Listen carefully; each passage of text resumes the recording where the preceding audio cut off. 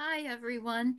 This is Faith McDonald, Faith Joy Hooper McDonald. I'm honored to be a GAPN co-leader for South Sudan, and I'm so sorry that I can't be with you in person. But I am honored that Abby has asked me to share with you something of my experience in contending for sheep nations while working in goat nations from right here in Annandale, Virginia. First, let me give you some background. I've been doing advocacy for the global persecuted church for over 35 years, beginning with the Soviet Union and Eastern Europe. I directed the International Religious Liberty Program at the Institute on Religion and Democracy in Washington, D.C. for 27 years, and since January of 2021, I've been the Director of Advocacy for Catartismos Global, which is a ministry in the Anglican Church under Anglican Bishop Julian Dobbs, a godly, spirit-filled leader who, with his wife Brenda, is originally from New Zealand. Katartismos, pardon my Greek, is from Ephesians 4:11 and 12, to equip the church for the work of ministry.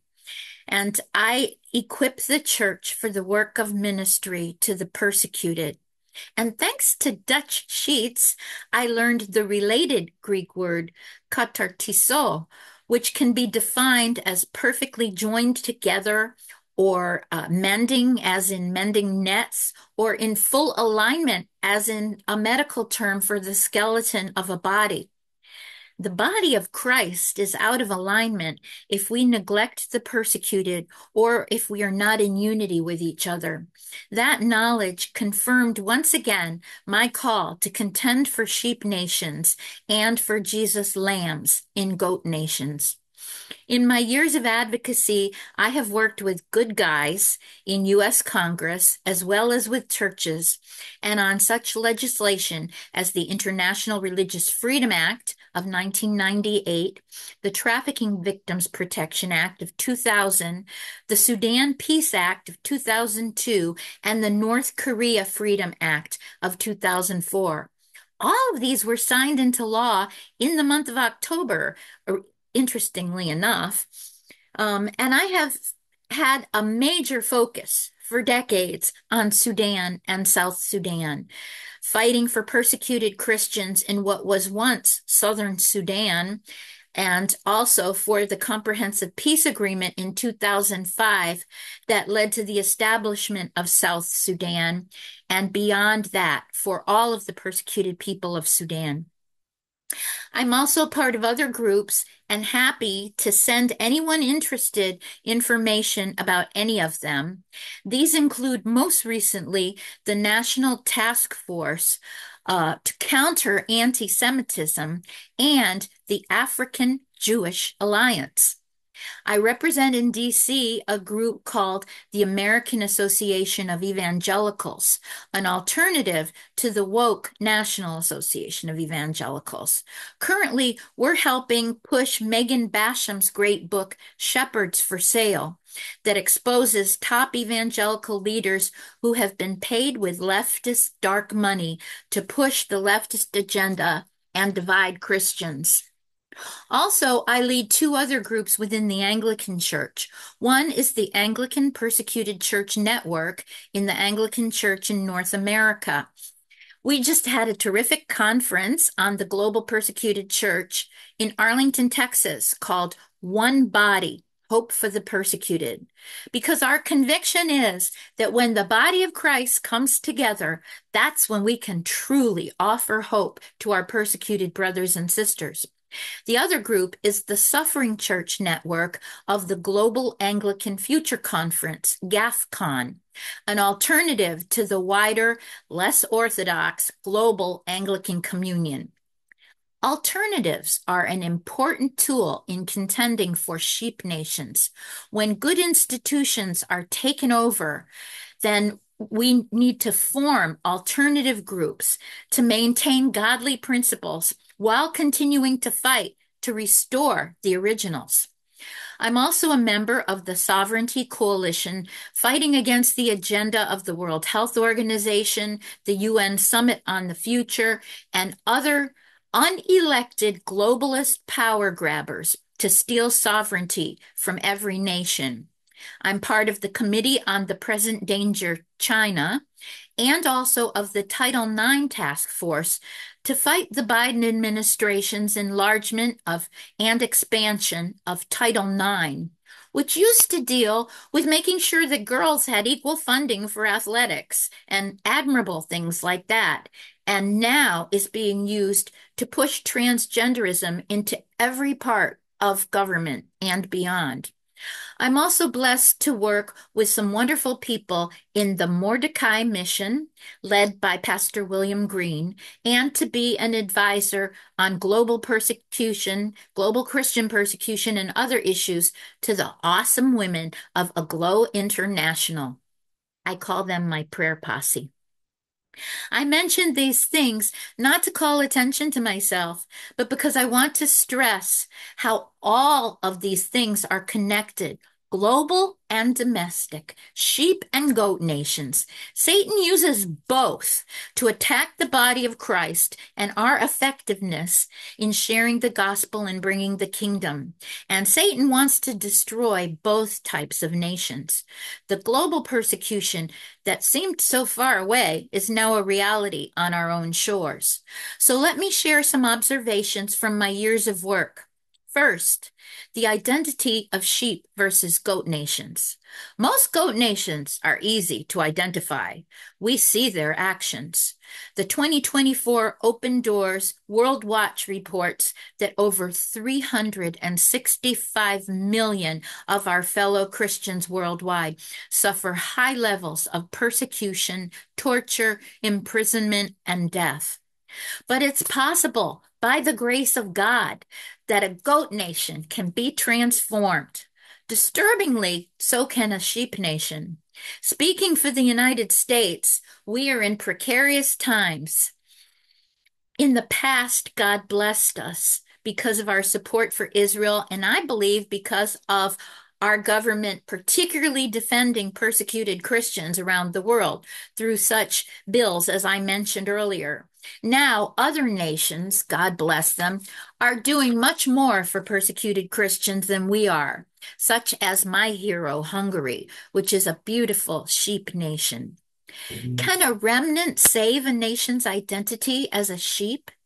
Even in the best of times, we often had to contend against the U.S. State Department in my work. And now, secularism, moral decay, and hatred of Christianity have spread. Increasingly, Christians and others who speak truth or stand against evil are being persecuted in all the Western nations, as we know. We watched the canceling take place and the virtue signaling, and they have formed a new secular religion. Now we see both silencing and overt persecution of Western Christians, arrests and imprisonments taking place. Secondly, an important way to contend for the sheep nations is to make the sheep a priority. Revival is coming and revival is here. Praise God. And we must pray that in worldwide revival, that the Holy Spirit will infuse a heart of passion for the persecuted into the DNA of the church. My contending for sheep nations will always include this conviction. And I tell you a hard truth. This past Saturday, I was at the National Mall at the Million Women Esther Call to the Mall in Washington, D.C. It was a wonderful blessing and a powerful time of me moving both heaven and earth. We confessed and repented of many things on behalf of ourselves, our churches, and our nation. But there was no time of repentance for our neglect of our persecuted brothers and sisters. Do you know that only 1/2 of 1% of all church giving goes to the persecuted? In Matthew 25, the Son of Man comes to judge the nations, and there is eternal punishment and eternal reward. But in Isaiah 58, one of my favorite passages, there is the promise for blessing here on earth, conditional on practicing the fast that God has chosen.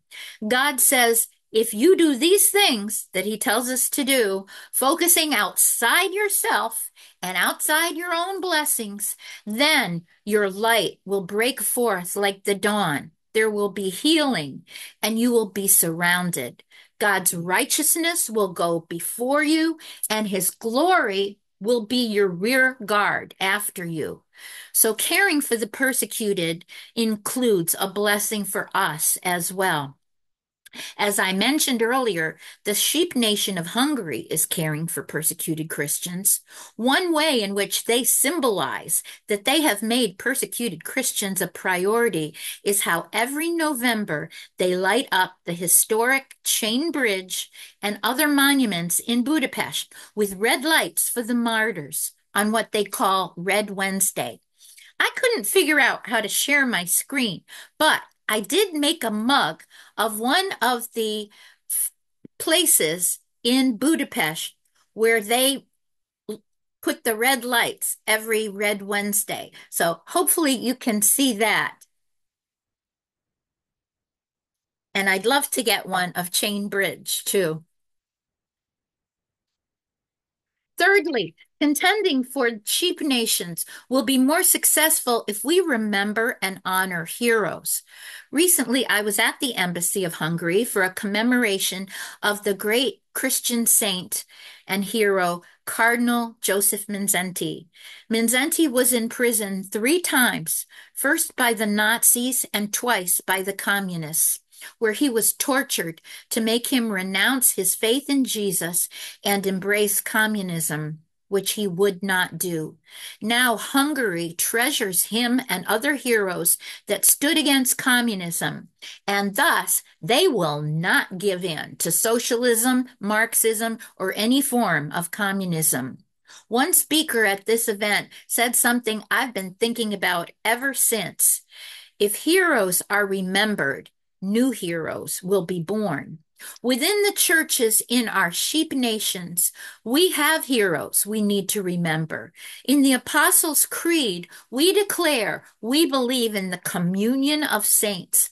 And particularly since I have had several dear friends who have recently been promoted to glory, I have been meditating a lot on the great cloud of witnesses and how the saints, heroes, and martyrs of the church are there, cheering us on as we continue to run our race on earth toward the prize Christ has for us. When young people, the teens and children who grow up in our churches, hear not only the deeds of these heroes, but understand the power of Holy Spirit that compelled them, that is how our young people will not only not leave the faith, but will become the courageous heroes of the church in their generation. And finally, we can be much more effective contending for sheep nations when we work as one.